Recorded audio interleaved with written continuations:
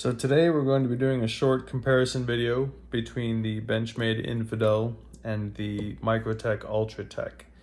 Now I know out the front automatic knives are illegal in many states. Luckily I live in Arizona where, let's be honest, you can get a 40mm grenade launcher if you have the proper permits and pay the proper taxes, even though taxation is theft. Anyways, if I'm not mistaken, and please correct me in the comments if I am mistaken, but I believe the reason why switchblades are illegal because they used to be illegal in Arizona, but they're considered a concealed weapon since the blade is concealed completely inside the handle and then fires out when you open it. Luckily, I live in Arizona, which is a constitutional carry state, so concealed weapons are fine with or without a permit, which is why I'm allowed to have one of my favorite tools, which is my incredibly permanent marker. I got a friend that makes these. His name is Apocalypse John, and he owns a company called Wasteland Tools. You can find him on Instagram at Wasteland Tool LLC, all one word, or hit up his website, wastelandtools.com. I believe he sells these for about $50. It's obviously a great conversation piece, definitely unique, and 99% of people that you'll come across have never seen anything like it, which makes it fun, but it's also quite utilitarian. I mean, obviously you can open boxes with it, but clearly you can open a lot of things with it. Set that to the side and onto the knives. So first off is going to be the Benchmade Infidel. It does come in this neat little pouch in case you're a nerd and you like to wear your phone on your hip in a phone holster. Lame. Never used it. The knife, however, I have used a lot, and you can see the wear on it and the finish. It's even been dropped because, well, I felt like being upset. I've carried this knife every single day. I've used it every single day at work, and it has yet to fail me. And it's still sharp. It's definitely held its edge quite well. Run it across the steel every now and then just to maintain a straight edge, but it's overall pretty solid. Definitely still pokey too. I don't have any issues with the function of it. It opens when I need it to, it closes when I need it to, and it also does well upside down, as long as you keep it oiled. As with all automatic knives, you need to oil them and maintain them. There's a little hole in the back, and they recommend you drop a couple of drops of gun oil down it and then blow it out with compressed air to keep all the internal mechanisms lubed and, you know, keep them free of rust and such. So definitely a solid knife. It was a gift from my older brother, and I used to carry a Ravencrest knife back in the day. I carried many of them until I could get my hands on a big boy knife. And this is it. And I will keep this one for a very long time. Now the Microtech belongs to my father. It was ordered for him and I just got it in the mail. And I've got to say, I'm very impressed. And when I opened it up and played with it a little bit and used the excuse of making sure it was in order, I got a little bit jealous, I've got to be honest. So this is the Microtech Ultratech. Immediate differences you can see, obviously the shape of the handle. The size of the handle is a little bit different. The width is definitely different.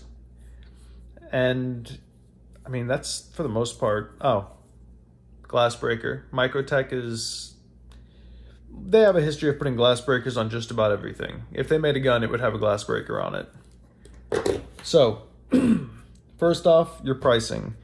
Benchmade comes in at about $500, and I've yet to see it for less than $450 new, which is a hefty price. And it's to the point where it's kind of hard to tell if you're paying for the knife or if you're partially paying for the name, because Benchmade has been big in the game for quite a long time, price-wise too. The Microtech is definitely not an under-the-radar brand. It's not exactly a sleeper. People know Microtech. People that know knives know Microtech, and they know that it has a strong history of quality. So the Ultratech is about $300. So you're looking at about $200 less, and in my opinion, you're not getting $200 less of knife. I mean, it's a rock solid performer. It definitely has a very satisfying snap. It comes out with a lot more authority, it feels like. Well, it doesn't feel like, it definitely comes out with a lot more authority than the Infidel. Closes the same way too. It's a little bit more of a firm spring, but that's what you're getting out of it. It's fantastic. So the blade steels, although they use different blade steels, Benchmade uses D2 and the Microtech uses an M390, but they both rate at about 60 to 62 on the hardness scale. So they should both have absolutely excellent edge retention, although because of that, sharpening them is a little bit more of a pain. Size differences, when open, you're looking at 9 inches, and with the Microtech, when open, you are looking at 8.3 inches. Obviously, the Benchmade has a longer blade. The blade on the Benchmade is 3.9 inches, so about 4 inches. And in my opinion, what you would expect on a knife. The Microtech has a blade of 3.35 inches, which definitely is enough to get the job done. And when you hold it in your hand, it doesn't seem like it's a whole lot smaller than the Benchmade. So other than that, you got your pocket clips. I mean, this one does, in my opinion, the Infidel written on it, it's a little cheesy. But, I mean, hey, you know, branding. But good retention, definitely stays in the pocket well. I haven't pocketed the Microtech because it's not mine, and I'm not going to. But definitely a firm spring in the steel. It's definitely not a spring in the steel, but the steel has a good spring to it. And I have no doubt that this is going to have no problem staying in the pocket. My father wanted me to find him, I guess, a gentleman's knife. And I figured this was the one, especially because, you know, we're Italian, so went with the Italian bayonet style blade.